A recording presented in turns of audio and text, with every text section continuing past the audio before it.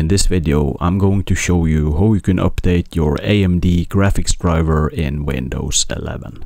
As a rule of thumb, the first thing I would do is to create the restore point in Windows 11.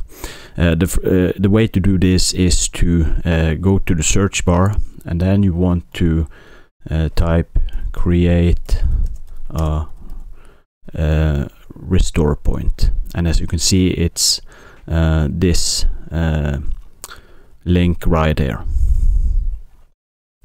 And inside here you want to choose the driver that you want to make a restore point on, and then you want to click configure,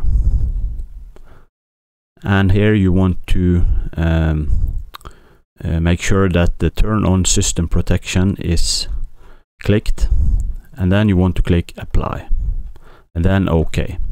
And then you want to create a restore point. You want to mark this drive, and then you want to create the restore point right now for the drivers that have system protection turned on, and then click create. Let's just type example and then create. And when that is done, you just click OK, and the next step is to go to the search bar again, and here you want to search for device manager, and you want to click the device manager app,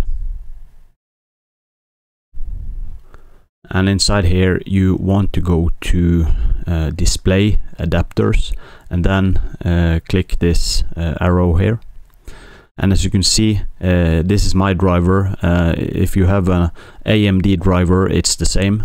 You just right click it and then you click update driver. So this is how you update your AMD graphics driver in Windows 11. Thanks for watching. Please subscribe.